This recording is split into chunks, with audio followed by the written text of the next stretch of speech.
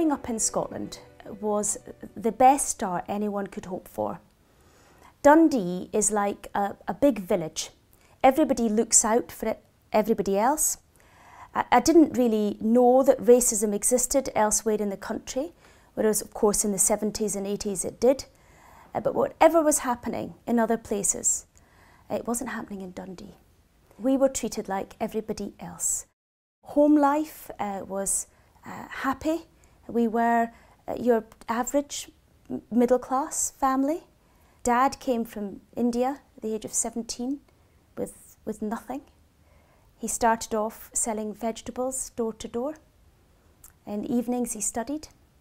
By the time I was born, in 1968, he had a university degree, a PhD, and he'd just got his first lecturing job at Dundee University.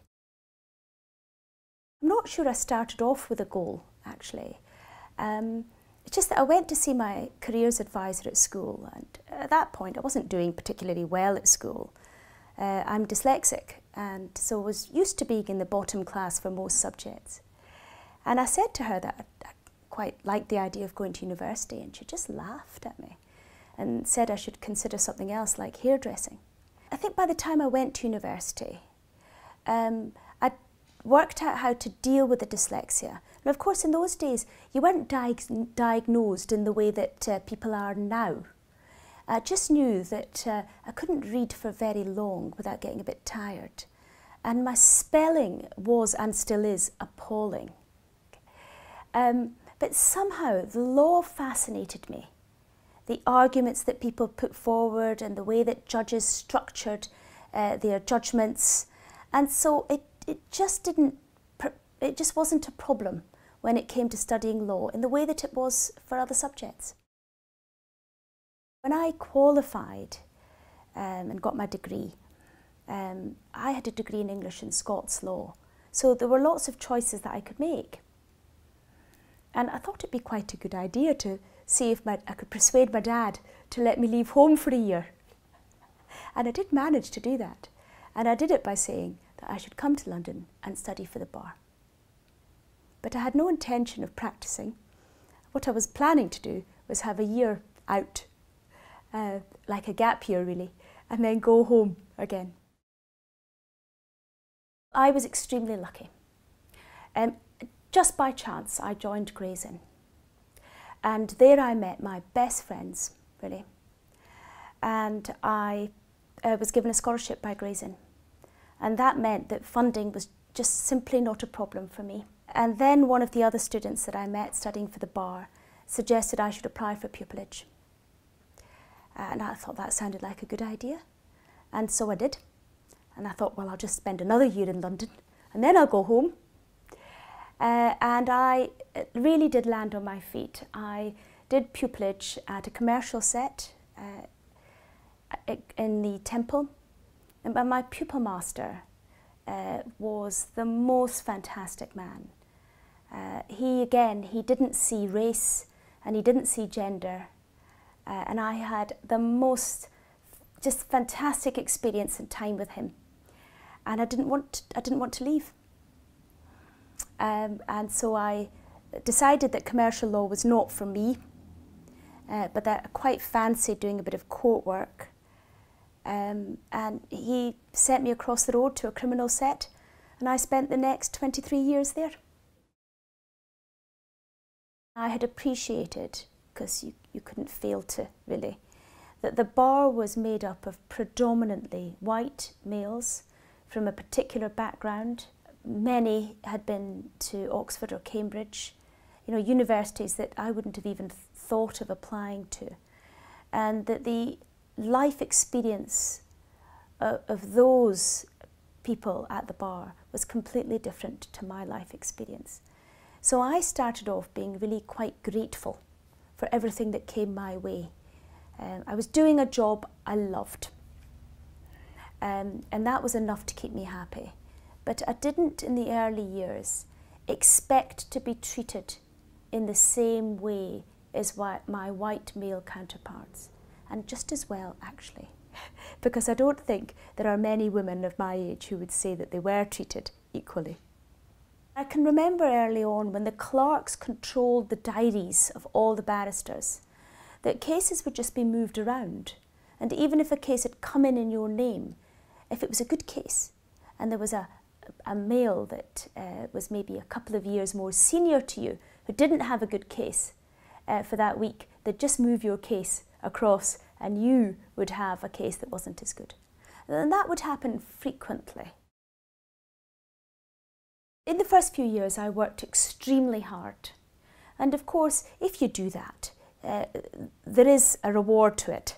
And there was. I got bigger and better cases, and solicitors would phone up for me and ask for me. And so I ended up developing quite a big practice. So by the time I was in my late 30s, I really did have quite a busy and successful and varied practice. I did a lot of different cases.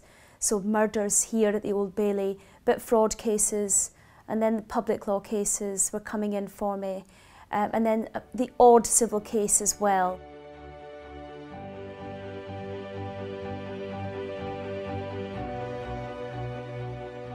Getting silk was the best day of my life. It really was. I didn't think I would ever get silk. By then I had my 3 children, so they were able to come and share the day with me. My parents were both there, my sisters were there. I think I felt I just had it all. I'd always wanted a family, and I had a family. 3 fantastic children. I'd always loved my job, otherwise I wouldn't have stayed doing it. And so I'd had the privilege of having a job. It's not really a job, it's just more of a vocation. You either enjoy it and then you do it, or you don't, and then you go and do something else. There came a time when actually that balance between what I wanted to do at home with my children and the amount of work I was doing at the bar was not in a place that I was happy with. I had to make a decision. Now, either I outsourced looking after my children, or something had to give with my career. And so I'd enjoyed sitting as a recorder. I hadn't done much of it. In fact, recorders are part-time judges. And I thought what I'll do is I'll apply to become a judge. And there was a particular exercise on for judges sitting in serious crime, and I thought, well, I might enjoy that. And I applied for it not expecting to get it. And I did get it.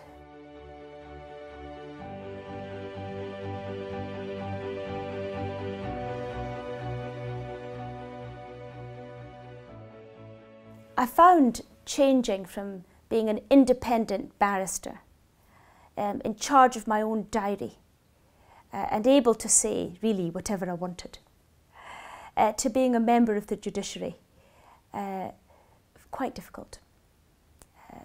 I think you get used to arguing cases in front of people and expressing your views forcefully at times if need be.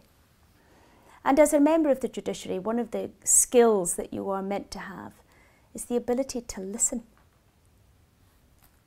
And you're not a very good judge if you can't do that. When I walk into my courtroom every day, I decide how everyone in that courtroom is treated. How do we speak to defendants? How do you treat them and make sure that when there is a trial happening, they are actually actively involved in that trial and can understand everything that's been said and done in the case, rather than, as can happen if you use archaic and formal language, spectators. How do you talk to the jury and make sure that they can understand how important they are in the criminal justice system? So all of those people in my courtroom on a daily basis, for them, I am the rule of law in action. So my husband is a High Court judge. He is currently one of the 2 presiding judges on the North Eastern Circuit. It means, of course, that for half of the judicial year, he is based in the North East rather than in London. One of the huge advantages of being a part of the judiciary is that you can apply for part-time work. And that it comes in all shapes and sizes. So you can either work 90% or 80%, some judges even work 50%. And so now I work as a 90% judge. And that means that when the children are on holiday, I'm on holiday with them. That also fits in with the way that my husband works.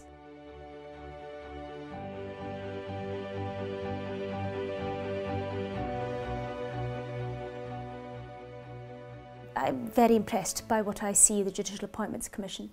The statutory duty of the Judicial Appointments Commission is to appoint judges on merit, and that is what they do. And the processes are very rigorous. There are lots of checks and balances. Everybody is committed to making sure that we appoint judges that are of the highest calibre.